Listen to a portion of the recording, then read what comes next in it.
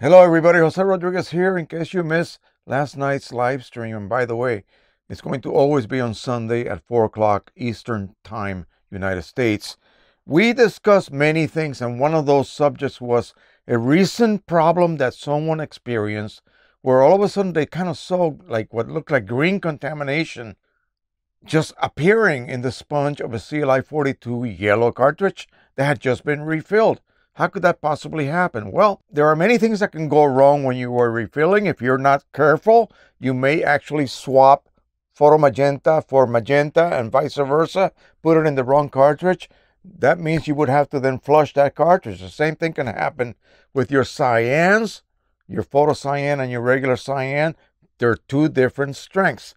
And of course, your grays and your black. You could make that mistake. All of this will require flushing. But here's what happened, and this one also will require flushing. This happened to have been a yellow cartridge, just like this one. It had a clip put on it. Okay, I don't know whether it was the original one or possibly a third-party clip like I have back here.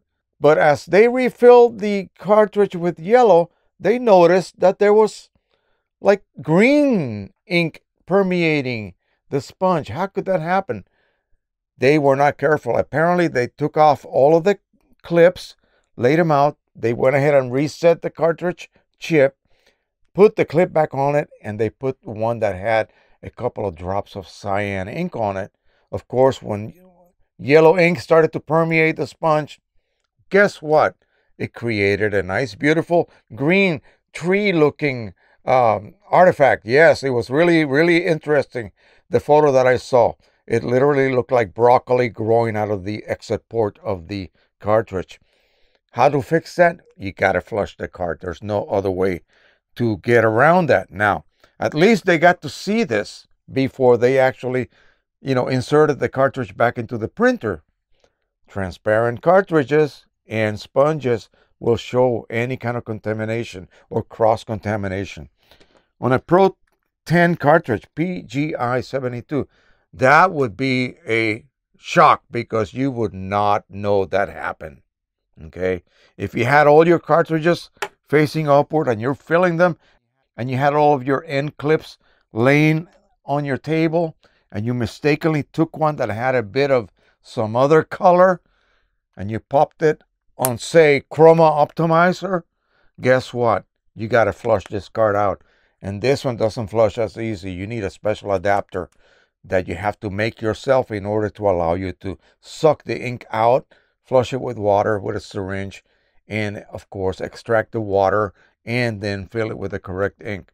Again, so just be careful. Do not set up everything in one area and just start refilling everything without really thinking. Assume that you're the biggest dummy in the world. I'm the biggest dummy in the world because I have done this. But just assume that. Get rid of all of your ego. Set two isolated areas, one for your cartridges and bottles, and then one for actually working. Take your yellow empty cartridge or low. You will know there'll be some yellow ink still in it. Lay it down this way. Get your yellow bottle of ink. Lay it next to it. Check it again. Don't assume a thing. Look at it, especially with some of the other very similar colors like the magentas, the cyans, and the grays. Do not assume anything. Make sure you double and triple check that you have the correct matching ink to the correct cartridge and not the other way around. Do not work in one just little confined, cluttered area. Separate everything. Only have the cartridge that you're going to refill and the corresponding matching ink bottle that you're going to refill from in your actual work area. Once you get done with that, clip everything, close everything, move it to some other location. Okay? Separate. Go over there and then grab your next cartridge, whatever color that is. Look for that corresponding matching color and bring it over here and then proceed to work after you double and triple check again. You will never have that problem if you are that careful. Okay? So make sure you do that. And the simple problem that this person experienced could have easily been avoided had they just washed the clip before they attached it. Why not? wash it, or just be really careful what clip you're actually attaching back to your very vulnerable yellow ink, okay? Whatever color other than yellow you contaminate that ink cartridge with, it will be readily visible.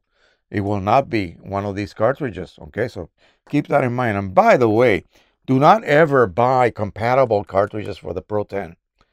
They have sponges in them. They're not supposed to have sponges in them.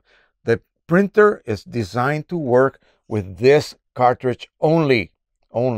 You can refill these so easy. It's just ridiculous why you would want to go some other cheaper, easier route.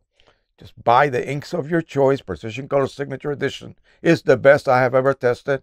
And just after resetting the chip with your red setter resetter that they will sell you as well, drip fill this cartridge.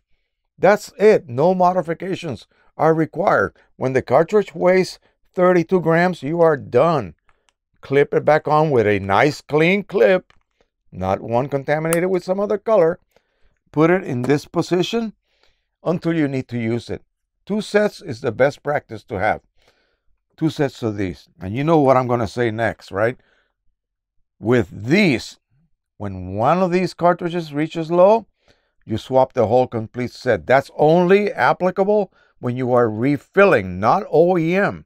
You don't want to waste your OEM inks.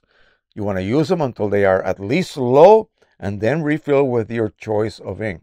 As long as the inks are compatible, you will not have a problem. The yellow cartridge has to be replaced or flushed. Okay, so keep that in mind.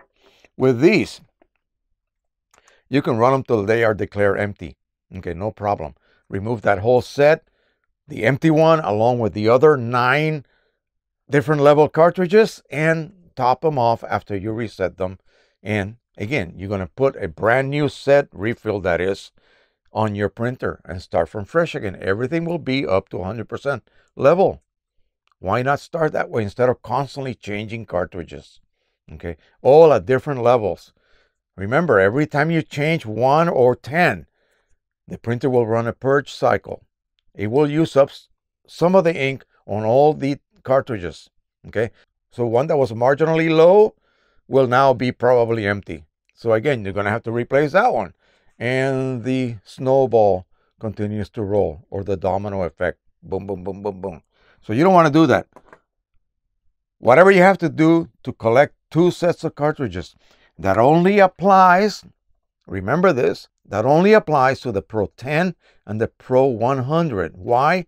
Because these cartridges can be reset to full. So you can get away with this luxury. Okay, the Pro 1 you cannot reset those chips. You have to replace one at a time. Yeah, lucky for us, because it's a stationary cartridge printer, it doesn't run a purge cycle.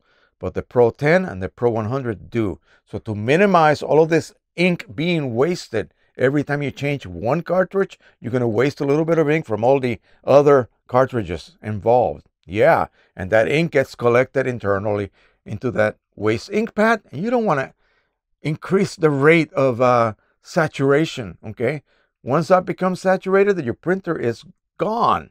You have to get a new printer. It costs too much to have it cleaned out and have new pads installed and everything reset to empty again.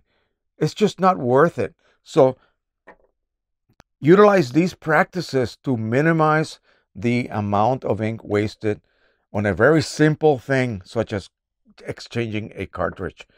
So just think about that. Do whatever you have to do to get 2 sets of these. Do whatever you have to do to get 2 sets of these. Just don't get any compatible cartridges.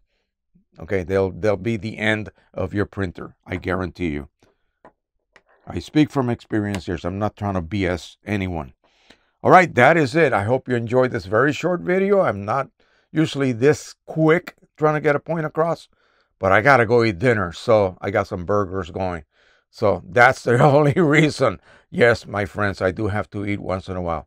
Thank you so much. Don't forget to subscribe, share, and like. And until the next time, happy printing, happy refilling. Again, just make sure you do the process correctly, and everything will go perfectly for you. Bye-bye, everybody.